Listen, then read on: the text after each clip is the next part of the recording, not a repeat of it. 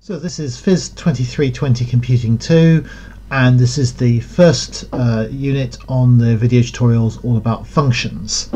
So if you're a University of Leeds student registered on this module, then you will be able to download the Jupyter notebook that these slides are generated from, as well as a PDF version from the Minerva module. So mainly what we're going to be doing here is revising and starting to extend your knowledge about functions from the Computing 1 course. So in particular we're going to start with just simply revising what a function is. So in computer programming we're often trying to break up a problem, a big long problem, into smaller sections of code that we can work on individually, and functions are a key part of this.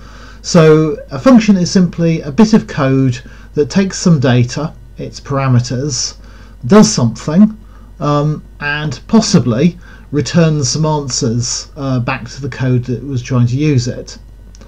So the code that you've got in the function, that block of code is given the name, so that's the name of the function, and function names in Python follow the same rules as other names such as variables are using. So let's start with an example then. So here we have a function that is called this is a function.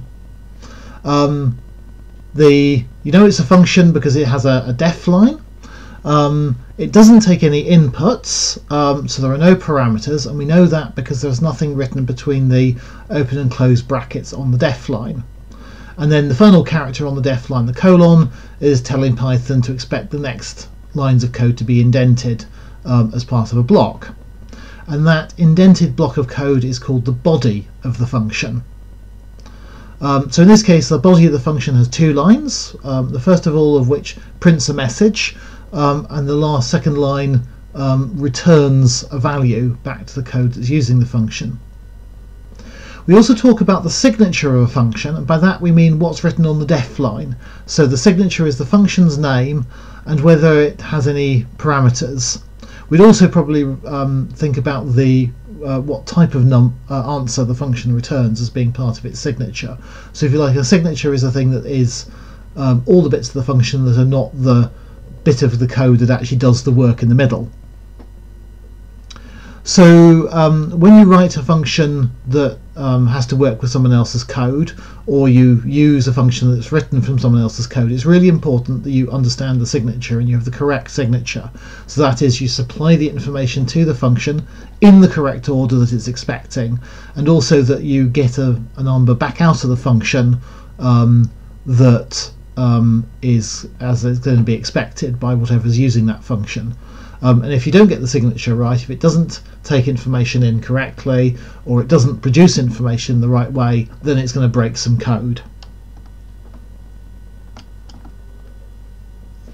So I'm going to probably end up saying this several times, but it's very, very important that you understand there's a big difference between printing something in a function, i.e. putting some information onto the screen for a human to read, and returning something from the function, which means you're passing information back to the code that's using the function.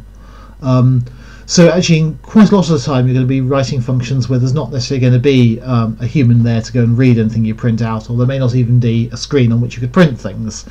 So it's very important that you understand that if you're printing, it's not the same as returning information from the function. So when we say we want the function to return something, we mean you need a return statement that returns the correct values.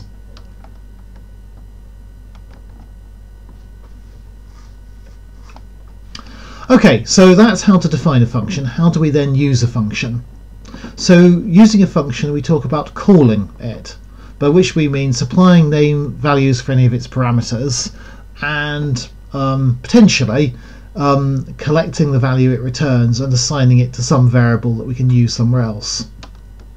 So again, to show you an example using the function we just defined, here we're now calling the function, and we're going to assign the result to the variable xx.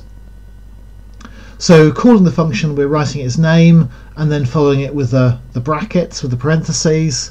In this case, because our function doesn't take any parameters, we don't need to put anything between the parentheses. but we do need to have the parentheses there in order to make it clear that we're calling the function.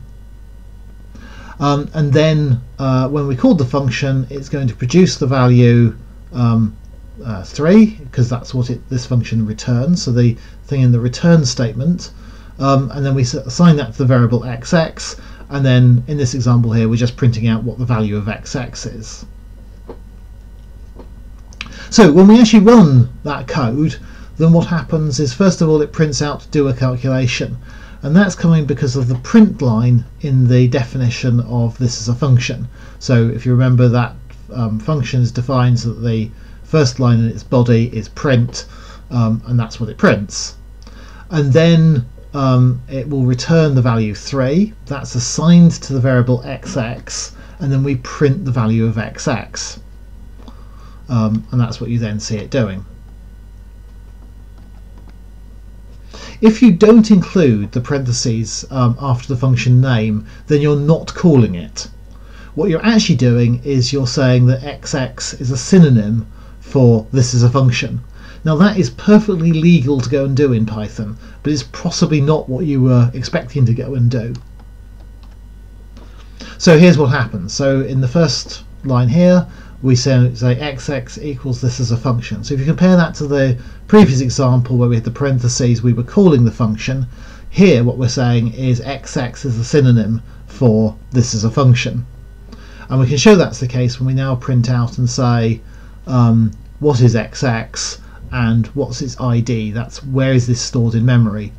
And you can see what it tells you is that xx is a function, and its ID is the same as the ID of this is a function. In other words, what it's telling you is that those are the code that you're referring to with xx and the code that you're referring to with this is a function are both stored in the same place in the computer's memory, so they're the same code. So in other words, xx is now just a synonym for this is a function. Now that means you can use xx just like this is a function.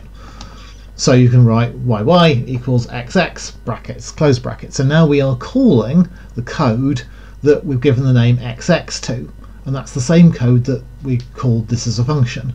And you can see it does exactly the same thing. It prints out do a calculation, and then it tells us that the variable yy, which has been set equal to the return value of xx, which is the same as the return value of this as a function, is 3. So you can just call it, and also what you could do is you can call and then not assign a return value to anything, in which case you're just simply discarding the result of the function. Now this again is a thing that can sometimes get a little bit complicated if you're working on in the console in Spider or in a Jupyter notebook. So here what we've done is we've just called this as a function, brackets brackets, to show we're calling it, and we've not assigned it to any variable. So what happens is the function runs, it prints out do a calculation, and then it returns the value 3. But we're not assigning that value 3 to anything. So we're about to go and throw it away. Now what Spider, the console in Spider or Jupyter does, it says, oh hang on, we've just got something back from this function, I'll show it to the user just in case they were interested. So it outputs the value 3, but that value is basically lost from your code.